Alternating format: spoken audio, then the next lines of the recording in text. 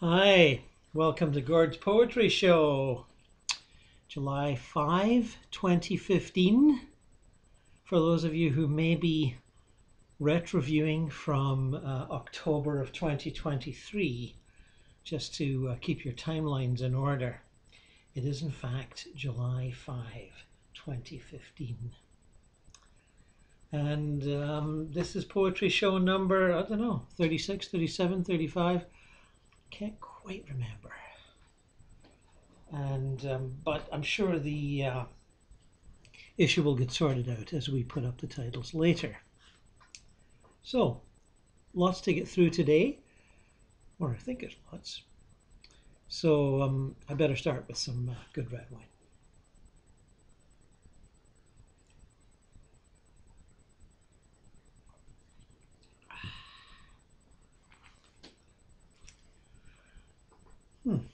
Mild and smooth.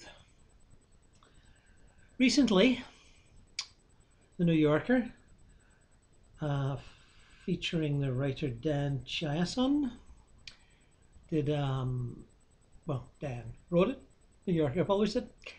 Nice little review essay of John Ashbery's latest book of poems. Quite insightful, I thought. Don't normally read criticism, but as John Ashbery is, in my mind, the most influential poet in English writing in the last, at least 30 years. I would say several of the poets we'll be reading later today, and I have quite a few to get through, not all of them, have been profoundly influenced, as almost everyone has, by his language and his language structures and the unusually eccentric phrase combinations that he chooses to use. Anyway, here we go. John Ashbery's latest book of poems, his 26th, not counting various compilations and reissues, is Breezeway. As with most of Ashbery's work, its medium is composed partly of language foraged from everyday American speech. Foraged. The effect is sometimes unnerving, as though someone had given you your own garbage back as a gift, cheerfully wrapped. Ashbery is nearly 88. More than ever, his style is a net for the weirdest linguistic flotsam. Few others of his generation would think to put, quote, lemon telenovela or Texas burger in a poem, or write these lines. Thanks to a snakeskin toupee, my greyish push boots exhale new patina, prestige. Exunt the Kardashians. He has gone farther from literature within literature than any poet alive. His game is to make an intentionally frivolous style express the full range of human feeling, and he remains funnier and better at it, a game he invented, than many of his imitators. It's common for people to prefer a prior Ashbery, although you could say the same about Pink Floyd, although few can agree on which one. There is the non-compliant poet of the Tennis Court Oath, his 1962 book. Catch that, 1962. Giddy in his defiance of meaning, the poet of childhood and its longeurs, whom we encounter in his 739-line poem, The Skaters, 66, the sublime meditative poet of self-portrait in a convex mirror, 75, the elegist of Your Name Here, 2000. But for years now, Ashbery has been writing poems like those in Breezeway, short lyrics that begin anywhere and end with a shrug, formed from a bricolage of pop cultural trivia and cliché. That's it in a nutshell. Wonderful. They aren't closed works, as he has put it. They are lengths of consciousness that he will snip off at random intervals, like licorice cut from a spool. Quote, someone said we needed a breezeway to bark down remnants of Superstorm Elias jugularly. Alas, it wasn't my call. I didn't have a call or anything resembling one. You see, I have always been a rather dull-spirited winch. End quote. The style works partly by taking phrases whose contours already exist in the mind, quotes remnants of Superstorm Elias, for example, and substituting near misses. The verb to bark down is almost to back down or to break down, which I suppose you might do when hit with a storm's debris. The meaningless adverb jugularly might be jocularly or muscularly, misheard through the storm's strong winds. You'd rather have a winch than a wench in a storm. The context implies the former, the tone the latter. These poems conjure up a massive mental errata slip made up of what they almost say and nearly mean. Ashbery's style prizes such mistakes and misapprehensions as though looking for the word on the tip of the tongue. William James described consciousness as the alternation of flights and perchings, suggesting that we tend to overvalue perchings, the nouns or the primary verbs in a sentence that steal the spotlight from the little words like in and but or and of. It was James, a profound influence on Ashbery, who coined the term stream of consciousness, and who insisted on what he called a, quote, reinstatement of the vague and inarticulate to its proper place in our mental life, end quote. James's flights and in-between zones find in breezeway a breezeway, a structure between structures, a place to rest that is not a resting place, a long Q&A period before the big event is adjourned, a period marked, as in the title of one poem, by deliberate andante and filibuster.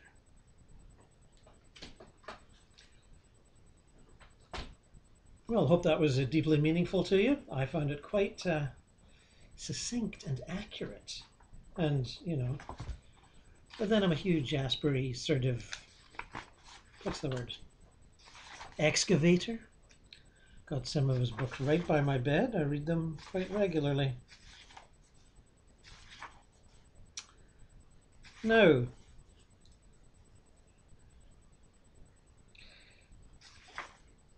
recent poetry by mostly Canadians, some Americans. Liz Howard, Canadian, Infinite Citizen of the Shaking Tent is her new book, 2015, from McClelland & Stewart, part of that huge publishing umbrella, penguinrandomhouse.ca. Standard Time, Liz Howard. The total psychic economy shimmers, a latent mouthpiece of maple out in the field anthropologically, this voice in its hollow. All night the blood moon measures the dilation of your pupil, pinprick or dinner plate in this plenum where our attention fails to die. A positive outcome, music in the unfinished basement, a purple curfew for causation, the reply a sinuous window of dried moths over the harbour. Exercise and temperament pitched back over the clouded bathroom mirror, transiting near to silver, almost female in a song of Velcro afterbirth and gravel. In our settler dreams, plexiglass teeth were stuck in the hide of the ravine, a freeway of copper wire and sugar bush metabolics. Copernican limbs, mercury in the water, little silver pills tracing a path through the lake bed of submerged logs to a trap of currents under rock. All are old love and petrochemicals, not otherwise specified.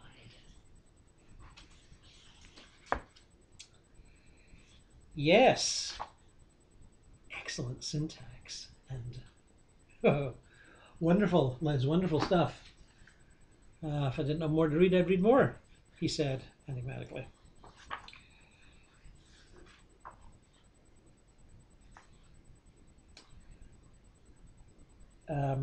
A lady with a Dutch name that I may mispronounce. Sadiqa de Meier. Born in Amsterdam, came to Toronto.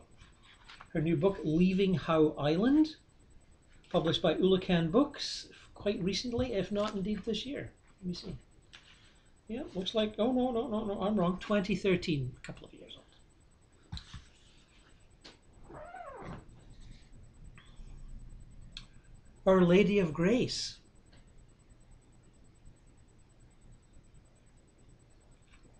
I volunteered because I'd seen a burned and orphaned boy on the news over my plate of noodles. Comforting him seemed imperative, impossible, so I convinced myself that need is need, and maybe someone in the dark glass levels of the grace was as alone. The uniform was a green shirt dress and suited my fellow volunteers, brisk women whose lipstick glared in their locker mirrors. I was much taller, and the hemline that fell to their knees bisected my nylon thighs. They could make deer sound sharp. There was a vacancy in ultrasound. I had to fill the plastic squeeze bottles with gel, and circling the waiting room urging patients to hold their urine. When I'd proved capable, they had me answer the phone over breaks. I liked proceeding from the heading on the yellow message pad. While you were out. There was a rumor that the Grace was testing a robotic porter. They said it could sense obstacles by sonar like a bat. One afternoon, in the cooked linen smell of the corridor, it rolled alongside me, like R2-D2 welded to a dumb waiter, and lit the elevator button without touch. Other things I had tried were marches and canvassing, and once on the sidewalk next to a gas station, I held a sheet of Bristol board that said, "How many lives per gallon?" in red paint, which wasn't metric but sounded better. Those years are half blank to me now, what was taught in school or how old my parents look. But I remember standing beside the robot in front of the elevator doors, waiting and waiting for an acknowledgement of me, the hesitant, human-shaped obstacle. Some signal of lights or beeps.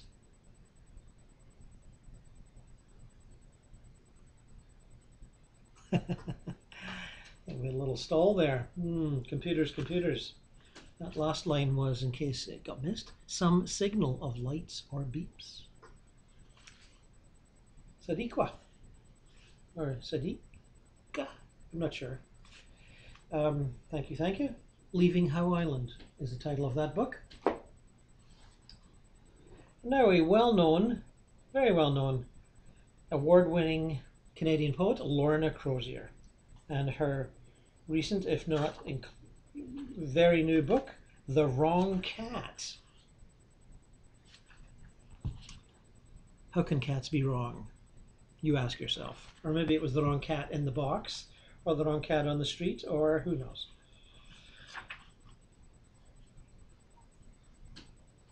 I have picked a poem called Heart Sutra, or the poem picked me, if you wish to assign sentience to poetry, which I think a lot of us do. Evidence or no evidence, purely anecdotal, as is all poetry. The anecdotes of the heart, shall we say, spanning through time towards eternity. Heart Sutra. Lorna. The bullet burned through his heart, but did not kill him. He had no heart, the host said. What should have turned him into merely meat and bones shot through the emptiness inside? Then what pumped his blood, she asked. She and her husband guests for the night at the summer cabin 2 hours from town. His hate, his rage, their friend replied. Whatever the truth of it, in the Reuters photos he'd passed across the table, she could see the healed-over hole on his chest, like a thumbprint pressed into dough, and in another, the exit wound that pouted below his left shoulder blade. The hostess, who'd spent hours stirring at the stove so she could serve the perfect risotto, said, the scars make him more attractive, as if they were chatting about a bad boy movie star, not a soldier on trial for rape, as if he'd find redemption in the arms of a woman who could cook. The guest hated what began to burn inside her, a loathing for the friends who'd invited them to stay the night, and some shameful dark longing for this terrible stranger and his phantom heart. She tried to think ahead. No, she tried to think instead of the cicatrix that slashed diagonally across her husband's breasts, just missing the nipple that was more sensitive than hers. Her teeth could tell you. A knife cut, he said when they first met. Got it in a bar. Years later, he confessed as a kid he'd smashed into a barbed wire fence. It was winter, snow climbed halfway up the posts. The blood that shocked him into stillness leapt from the gash, caught on the barbs, and hardened into ice. Now, she swears, every time they fuck, she melts one red bead, then another in her mouth. Go, go, go, she whispers. Go beyond, go thoroughly beyond. The heart sutra preceded by the Dalai Lama, a ghost pulse on her tongue. Nice one, Lorna. Like that. And it was the Dalai Lama's 80th birthday just the other day, and he got many cheers and songs at Glastonbury. Of course, if you're watching in 2023, that's all ancient history. But he might still be alive by then. He's a healthy old fella. Right. Maya Anderson, Light Takes. Light Takes. Oh, I like that pun on that. Very good. Published by Cormorant, 2014. And there's some interesting stuff here. I think it's this lady poet, this poet, I know that poetess stuff doesn't go down well these days, lives in Quebec City. She was for many years an actor, then a shepherd and a grower, then an Anglican priest. All of which is interesting, and all of which is relevant to her repeated discussions of, shall we say, the deity, deity and divinity. Although maybe that's me, I prefer divinity, she prefers deities. I don't like to personalize divinity. Putting a form on it to me is limiting, you know, as forms are. But she writes fine poems. And here's one of them. God never asks you. God never asks you what's wrong. He never comes up behind you and puts a gentle hand on your shoulder and looks into your eyes with concern, with tenderness, with a lover's tenderness. He never does that. He doesn't tell you where to find a doctor in a land of no doctors. He doesn't rise to the occasion of your dismay at the intelligible disorder of your outward and visible signage when all you want is inward grace, a place for everything and everything in its place, as your grandmothers would have said. Grace, that inward commodity. God is like a husband that way. What more could you want? Only God knows what his silence is up to. It's just that we don't.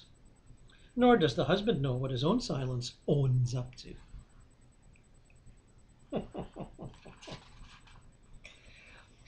Another one, The Door of Heaven. The door of heaven slammed shut against the lot of us. Someone said it was closed for all time. But the Holy One, not content with the arithmetic of it, issued forth in that way of his, the way of all spirit, and appointed a bricoleur to jimmy the code of the lock. The lock, of course, had been put on by us. We would not pass through the door. We preferred instead the sense of drama belonging to cut-to-the-chase videos with seconds to go before the catastrophe. Easy of access holds no plot. Tension is the rule we live by. Crisis our default mode. So the bricoleur gave us crisis, and the door of heaven swung open. In the Solomon Islands, Quebec, Rome, the Levant, such a clamor of expectation. The door will swing shut again. Surely, surely, the door will shut again. Urgency in the air. Well, what was the code the bricoleur put in? Did he say? Did he follow orders? It looks to me as if the door stands open. What do you think? Mia Anderson, Light Takes. Cormorant books. That's Canadian for you Americans. Oh yes, and here we have Ken Babstock's new book, On Malice. We've read from Ken before. Challenging poet that he is. A challenging poet and, how shall I put it, an editor who seems to be all over the place, helping people edit their books. And doing a fine job at that also. On Malice, Ken Babstock, Coach House Books, Toronto, 2014. Now, these poems do seem to be in a very long sequence. And mysterious and enigmatic as they are, I'm going to read two of them just to show you how undulatingly clever they are. You'll really need to get the whole book. It's out there, let me tell you. Ken's often out there, and you know, he doesn't give a shit whether you care whether he's out there or not. He's out there, and guess what? He's staying. And if you don't like it, too bad. I don't mind it myself. It's mysterious territory, and I like wandering there. When a stranger comes along, ill, with a dirty foot, perhaps running the card back again, will get you more water, a lump of sugar. I can only read out what we get back. I want to travel home already. The darker band between the stars, the chewed console, the boar's shadow spanning the fence gap. Does the bandit still watch you every day in the controlled city? When I smell that mind, I want home. So that's from a section called SIGINT, Signals Intelligence. And a little note below says, west of Skittivgar, June 26, 1986, light aircraft. Sounds like Scandinavia to me. And the next one is June 30th, 1988, 8:40, after taking off Samara, multiple incidents. A middle-sized giant came along who wanted to thump me. The birds ranted a lot. The boys invited morning to be a fixed ladder, not the big one. I must climb over it, sadly, but I do want to have you, for he seems to conceive the slightest contact as license to think down in. I hit it with a maul. That's M-A-U-L. Or I slept under a desk, dreaming the forest's elbows were salmon and the ice thawed. Because you involved me.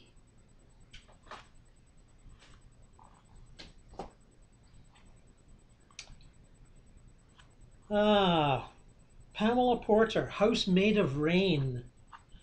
I'm looking at this book of late 2014. Did not know Pamela Porter before. She is a Governor General's Award winner. That's a big deal here in Canada. And I do love her rolling lyricism. I must say, Pamela, very, very nice. How did I manage to miss you before? You seem to have several books in the past. And oh my God, right back to, well, about 10 books before. This one's from Ronsdale Press.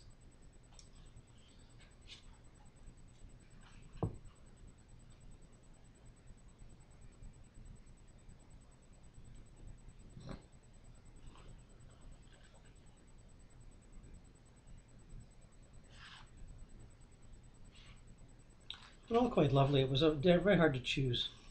First World. We were born into birds, into bone, into wings, mist drifting among the pines, and gathered to ourselves plenty for this life. Loneliness to rival the sky, perfection in the art of losing. I had my own darkness, my face a new moon, and planned my journey by the constellations, marked them in ink on my palm, and carried with me an empty basket, and went on each day being born into a second world and a third, a bright music calling my name beyond all waters. I knew my ancestry, a tree fallen onto a house, horses foraging the hopeless grass, a map torn along its folds, a violin missing from the case. Not everything is held in the hands of the living. There are winters I've only dreamed about.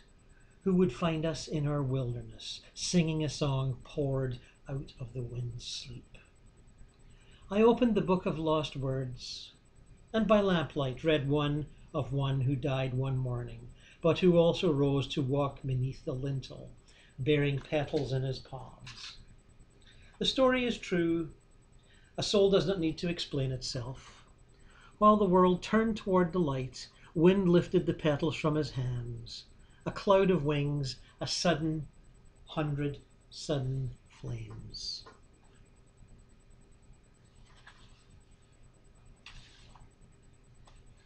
Soul. A Across the chasm of flown things we arrive together, early in our future.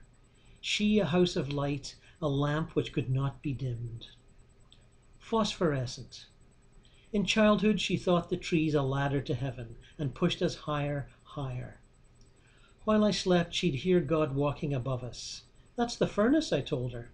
She pointed to the moon, lit and round. Surely it was home, until I opened my school book and pointed to the page. She tried to dig her way back with a spoon, made me hold out my palms grimy with dirt, studied them like a map. There was the problem of the lost father. She could not give me his name or face, and the men and boys who pinned me down, and wars within the house, and wars without. Together we whispered of death and how to achieve it, by water, by blood. One day she said to me with the imperative of a parent, write this down. With her, this journey has been long. More from that one, I suspect. Thank you, Pamela. We're whizzing right along here. Laurence Hutchman, selected poems from Guernica. Laurence has written, well, this is way back in 2007. I'm not quite sure how this managed to sort of surface recently. Books have a way of bubbling up here at Poetry Show. You know, sort of like, and then suddenly they're on the surface and I go, oh, look at that. So from six earlier books selected in this one, Mozart in the Supermarket from Explorations, 1975. Here, the superabundance of food. Chocolate ants from Africa, bananas from South America, 1,000 oranges from California. We wind our way among the sections, the music reeling around our heads. We are confronted with richness, yet the subtle emptiness everywhere. An extension of rawly cut cows, canned goods, disengaged fruits. There is so little courage here, standing before the clanging registers, the shopping carts filled with packages, a language of refrigerated scholars, loud newscasters between commercials, a language everyone consumes but few digest.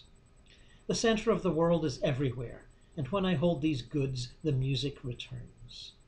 The moment's sudden, clear harmony. Star of Venus in the blue dawn.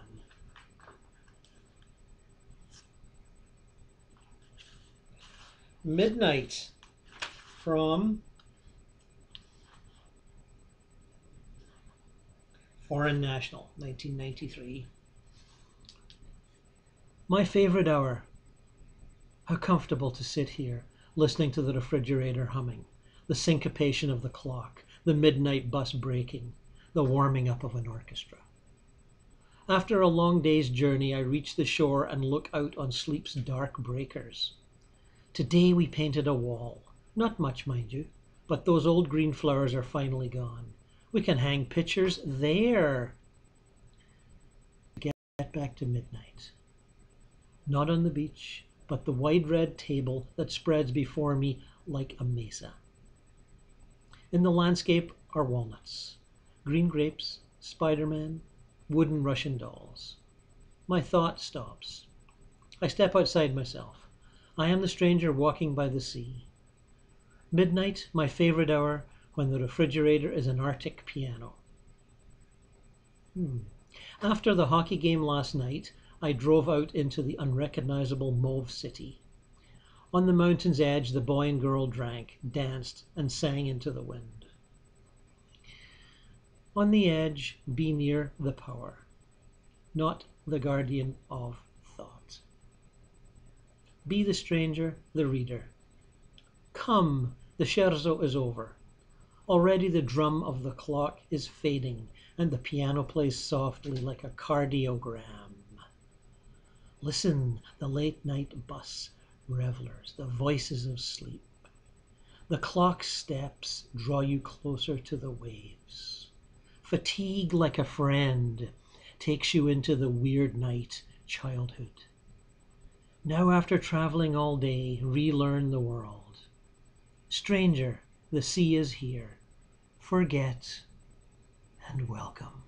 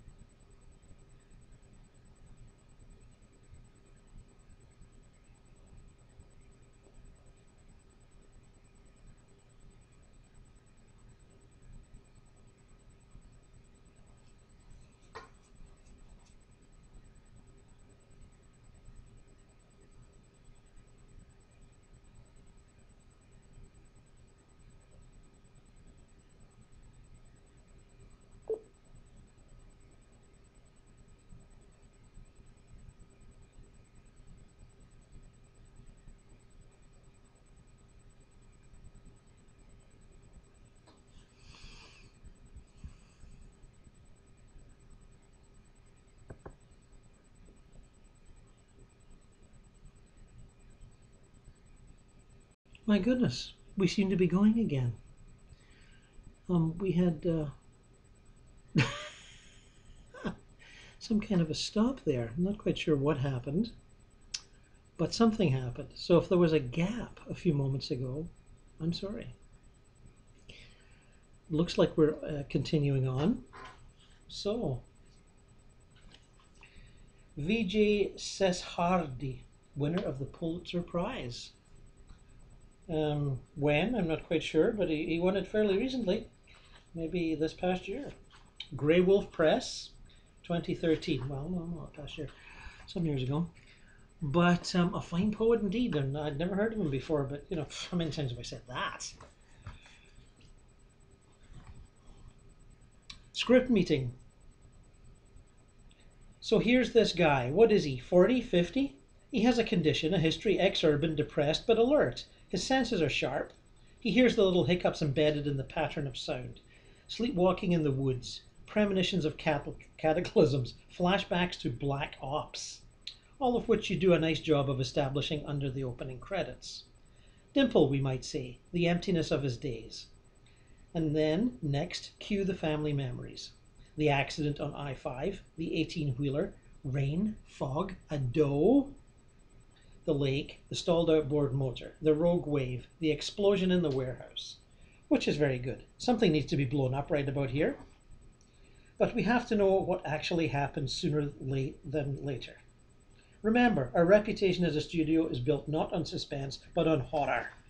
We like the genetically engineered second wife and son, the zombie in the basement, not so much.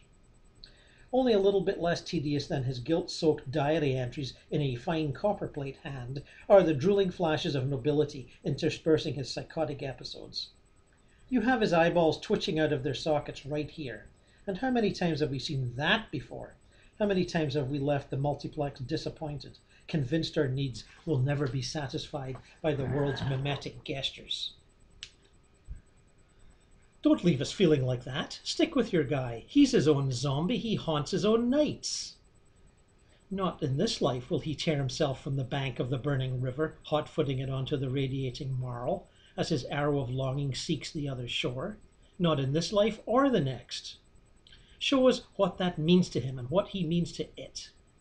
As our master said so long ago in the London drawing room, brilliant with candelabras, quote, "Here let us linger as the coal-fired Victorian ambience curses outside. Never forget that both in art and that which art comprehends, the whom you create is the key. It is to the whom you create that the what after all so trivial, so adventitious upon examination, will, or as likely will not, happen. The rest we can manage digitally. Oh, that's the whole book's very good, actually. I'm sorry I can't read more, but we'll get back to it another time. And so, 35 minutes. Oh my God, you must have all clicked off by now. Finally, Dylan, the inimitable Dylan, the eternal Dylan, the Dylan we can never forget, because he was so darn good. Collected Poems, 1952. That little indicator there. The sight of the truth. The sight of the truth you may not see, my son, king of your blue eyes in the blinding country of youth, that all is undone under the unminding skies of innocence and guilt, before you move to make one gesture of the heart or head, is gathered and spilt into the winding dark like the dust of the dead. Good and bad, two ways of moving about your death by the grinding sea.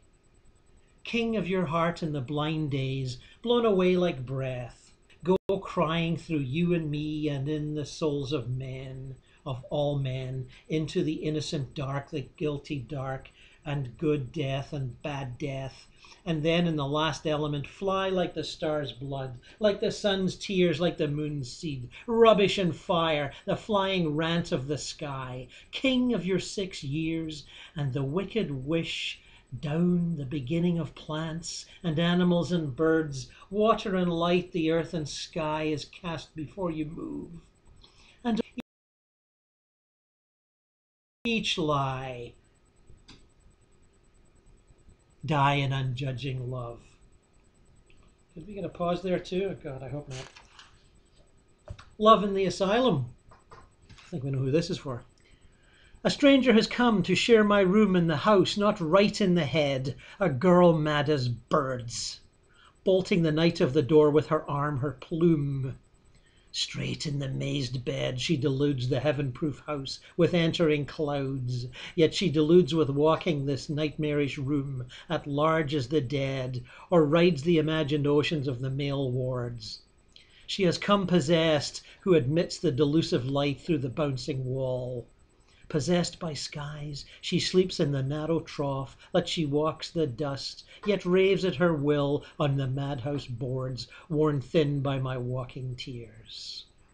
And taken by light in her arms at long and dear last, I may without fail suffer the first vision that set fire to the stars. Well, 37 minutes, almost 38. My God, the longest poetry show yet. Probably all filled with little glitches and problems, but, you know, that's life. That's life on the computer. So, let me see what happens next.